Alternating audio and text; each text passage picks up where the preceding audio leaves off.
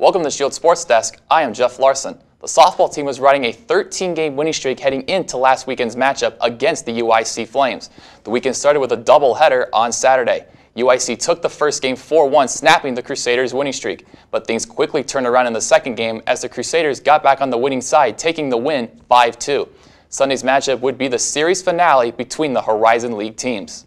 The Flames scored 9 runs in the second inning to jump out to a 10-1 lead. But in the bottom of the third with 1 out and 1 on, Sarah Strickland bombs one over the center field wall. She had 2 home runs in this game, but it wouldn't be enough as UIC wins big in 6 innings, 17-6. UIC's Devin Miller improved her record to 6-10, while Sam McGee for the Crusaders dropped her record to 11-4. Right now in the Horizon League standings, Loyola is the last remaining unbeaten team in conference, with Butler sitting in second, with Valpo trailing the Bulldogs by only a half game. The Crusaders will step out of conference when they host Big Ten's Purdue on Thursday, April 7th for a doubleheader before they step back into conference play this weekend when they take on the Loyola Ramblers. The men's baseball team made their home debut last weekend against the UIC Flames. Sunday's game was a makeup from Friday because of weather. In the 6th inning we go, Andrew Baines singles up the middle and brings home Corey Thibodeau to make it 5-0. Then later in the 6th, Will Hagel knocks one to right, bringing home 2 more to push the lead to 7. Then in the 8th, Chris Manning doubles to left field to bring home 2 runs. That sparked a 6-run 8th inning as the Crusaders win big 13-1. Tyler Deachin was solid from the mound as he went 8 innings, giving up 3 hits and 1 earned run. He walked 2 and struck out 8, improving his record to 2-5. Joey Beagle with the loss for UIC, he drops to 1-2 on the year. Every Crusader starter had at least 1 hit as they ended up with 17 total hits. Valpo sits currently in 5th place, trailing Wright State by 2 games for the top spot in the Horizon League, who only lead UIC by 1 game. The team will step out of conference Tuesday and Wednesday when they take on Indiana State on April 5th and then Wabash on April 6th. Then the Crusaders will go back to conference play when they go on the road this weekend to take on Cleveland State. The women's tennis team was in action last Sunday when they battled Youngstown State. The Crusaders were swept by the Penguins 7-0. The women will be back on the court on Wednesday, April 6th, when they travel to take on Chicago State. The men's tennis team was in action as well against Youngstown State. The Crusaders lost in a tight battle 4-3. The men swept 3-0 in doubles, but the Penguins came into singles action, only letting Chris Baum and Eric Hunnert for the Crusaders win in singles. The men will be in action on Wednesday, April 6th, when they take on IPFW at the Valpo Athletic Complex. Finally, the men's and women's track and field teams were in West Lafayette to compete in the Mike Poland Invitational hosted by Big Ten's Purdue University. For the men, 5 different Crusaders posted top 10 finishes. Jarrett Meekins took 2nd in the long jump, posting a 23-foot 8-inch jump. Steve Schubert took 6th in the triple jump with a 42-foot 10¼ inch jump. And Chris Hovan took 8th with a 40-foot 4 3/4 inch jump. Bill Rickson took 7th in the discus with a 144-foot 9-inch throw. Finally, Jillian Smith took 5th in the 200-meter dash, posting a time of 22.32 seconds. For the women, Sarah Drozdowski was the star for the Crusaders as she finished in the top 10 in 2 different categories. She took 6th in the hammer throw, posting a 153-foot 4-inch throw, which is good for 4th best in Crusader history. Sarah took 7th in the shot put, posting a 41-foot half-inch throw, which is good for 3rd best in Crusader history. She also cracked the top 5 by posting a 128-foot 1-inch throw for the discus, which is good for 4th on the all-time list.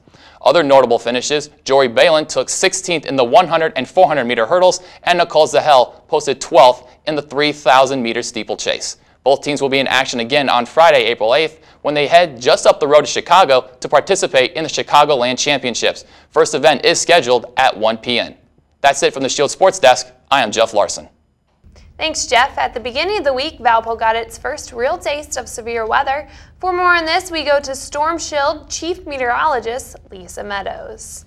Well, Lauren, the Valparaiso University Storm Intercept team had their first chase of the season this Sunday, and it turned out to be a bust, literally.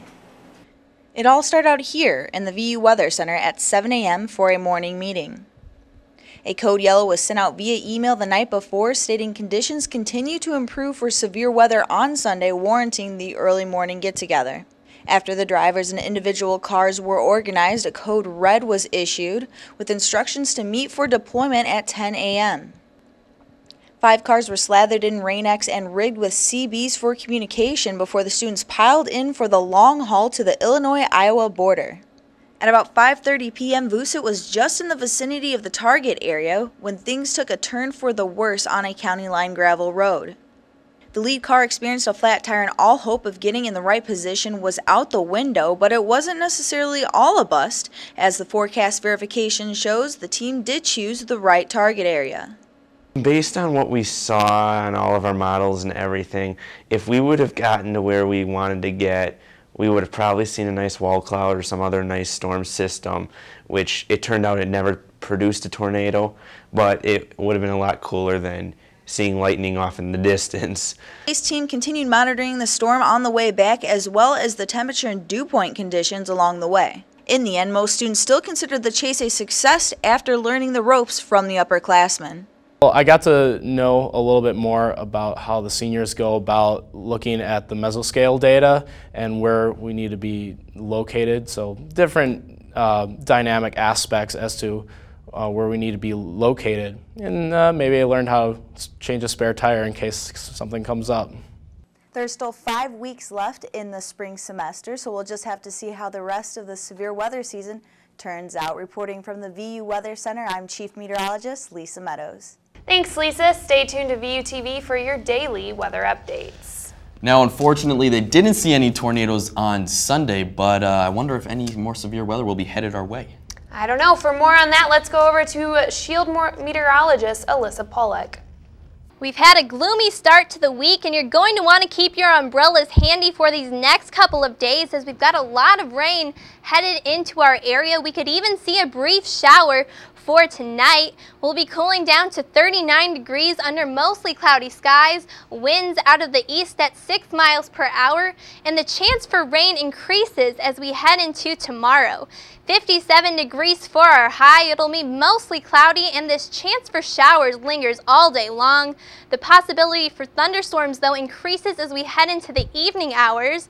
We'll also be experiencing some breezy conditions with winds out of the southeast at 10 miles per hour, and as we take it down the 5-day stretch, things don't look to be getting any drier for us here for the remainder of the week. 57 for our high tomorrow. We'll be spending Friday and Saturday in the mid-60s. Saturday and Sunday both cloudy with a chance for showers, cooling down a bit on Sunday with a high of 57. But good news for the beginning of next week, that sunshine will be returning with a high temperature of 53 degrees. For The Shield, I'm meteorologist Alyssa Pollock. Thanks, Alyssa. In more Valpo news, this past weekend, the American Cancer Society made its way to the Valparaiso University community in efforts to spread knowledge and support to cancer awareness and cancer research. The Shield's Randall Spriggs has more. The American Cancer Society visited the Valparaiso University community this past weekend in order to spread cancer awareness. Students and faculty occupied the Arc, in which hosted this fun-filled event. Basketball competitions, power walking, laser tag, or a period of summer relaxation was some of the popular activities during this event. The event also included endless amounts of walking, music, and food. I had the chance to sit down with cancer survivor Katie McGann on how she felt about the event. It means that a different generation of activists and advocates and survivors and victims are all they're banding together with the older generation because I am older than most of the kids here, and it's good to see that these kids take this so seriously and they want to help and they want to be a part of it, and they want to be a part of what happens next, including the research that goes along with all the donations that we get. With the awareness of numerous amounts of faculty and students in attendance, the American Cancer Society hopes to continue to spread awareness across the nation with many fun-filled events created to promote research. As you can see, the Valparaiso community enjoyed the event and look forward to similar events next year. Reporting for The Shield, I'm Randall Spriggs. Thanks, Randall. You can make donations to the American Cancer Society at any time by visiting their website at www.cancer.org. Sunday afternoon, a new organization on campus held their first event. For more on this, we go to Shield correspondent Mandy Rothgen. Despite the looming possibility of bad weather, one of campus's newest organizations was still able to have their first event. 3 freshmen created this new group, PEACE, which stands for People Everywhere Are Chasing Equality. Along with their advisor and core teacher, Professor Blacker Hansen, Mickey Suber, Montserrat Gutierrez, and Julia Steik were able to put together the organization to promote community here at Valparaiso University, as well as the name of the organization, PEACE. The idea of an organization is to try to bring the campus together, and like we're already together pretty well, but you know, there's some issues that students still have with each other, and we just want to get the info out there about the different situations so students can be informed and make better decisions about, you know, how to treat people, you know, become a peaceful university, I guess. The event on Saturday, which was also core approved, had music performed by Rosebud and The Still Life, as well as speakers and poet Demetrius Apparan. Jimmy John's and Hungry Howie's donated food, and door prizes were handed out for those who attended the event. While PEACE isn't planning any new events for the rest of the semester, President Mickey Suber and the rest of the organization are eager to plan events for next year. For The Shield, I'm Mandy Rathjen. Thanks, Mandy. Be sure to look for more PEACE events next year. By now, you've probably heard the song Friday by Rebecca Black. Sean Jones has more on why people are so obsessed with this teenage phenomenon. Rebecca Black's song Friday has become a surprise hit, but not for the usual reasons. Unlike most songs, Friday became popular because of how bad it is, rather than how good it is. Well, I really think it's because of its overall simplicity. It uses a very simple format, like a 4-chord style, so it's very easy to make many variations of the song within itself, and since it's a very simplistic style, you can easily spin off of the Friday theme and really make it your own parody. The cheesy lyrics, over-the-top music video, and Black's nasally singing voice have already inspired numerous parodies.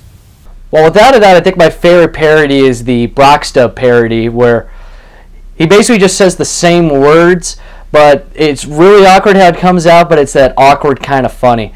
Then there's also a Bad Lip Reader version that is particularly hilarious. Makes no sense whatsoever, which is pretty much my kind of comedy anyway. The music video has reached over 58 million views on YouTube in the past month, proving there's no such thing as bad publicity. Friday has proven to be so popular that it debuted at number 72 on the Billboard Hot 100 list.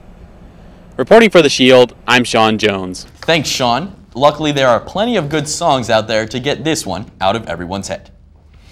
That's all from this week's Shield. Come back next week for the latest Valpo news. I'm Justin Thompson. And I'm Laura Winnie Gottbreath. Have a great night, Valpo.